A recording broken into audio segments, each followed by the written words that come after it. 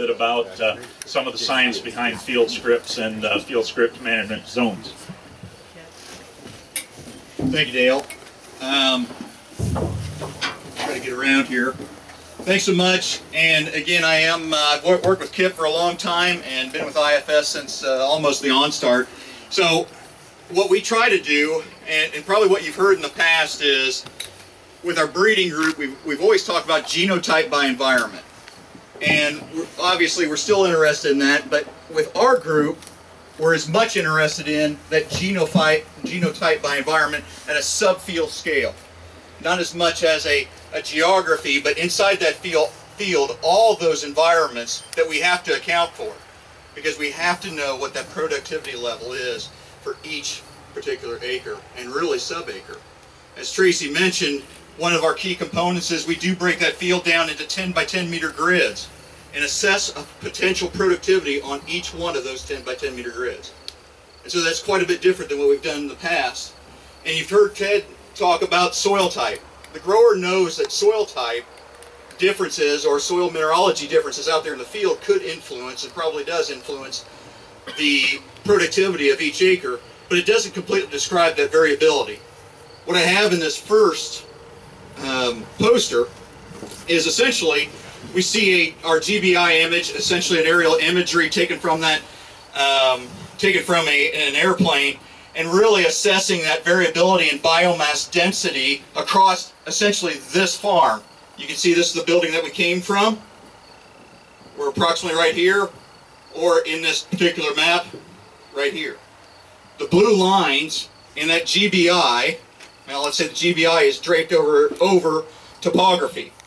The blue lines is your national soil map, or SERGO, and you can see that they are also draped across. If you look at that variability within that soil type as a surrogate on that GBI, really talking about that spatial, those spatial differences in biomass, you can see that soil type alone does not describe that variability.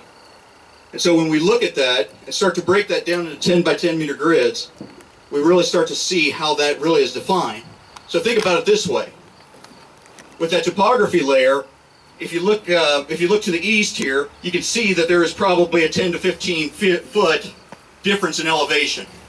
So if we get a 2-inch rainfall here on this particular farm, and it's high intensity, it'll still land, particularly up there on that upslope area, but we have to predict how much would run essentially to this downslope area and benefit this crop here and not do as much there. And those are the challenges that we have, because if we can produce 10, 15 bushels more down in this downslope area with higher population and really getting to that potential productivity, we need to. And you can see that in that topography map. And so obviously topography is a key component, but we also have imagery, that yield data that we talked about previously, fertility, and many other layers that we utilize in almost a limiting factor analysis to understand that potential productivity. That helps us with our prescription as well as our communication to that grower on what could be limiting on each and every acre. When we think about population, as Tracy talked about in our Gen 5 study on titration of population on each hybrid, we get to the point where we understand that there are differences in hybrids across each environment and within population, and trying to match that.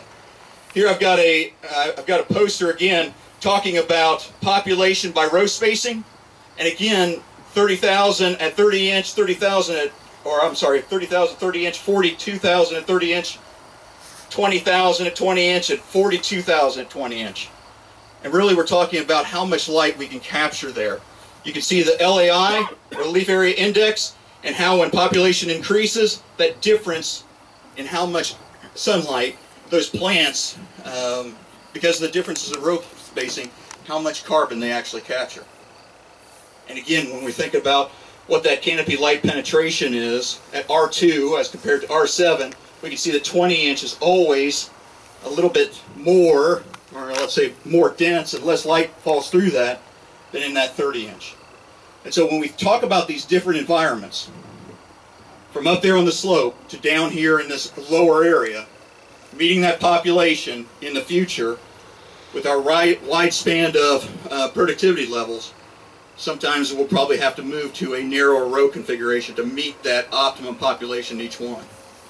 So finally, as Tracy showed, our prescription. Our prescription is 10 by 10 meter specific, hybrid specific, field specific, essentially getting around to that potential productivity on every acre. Thank you.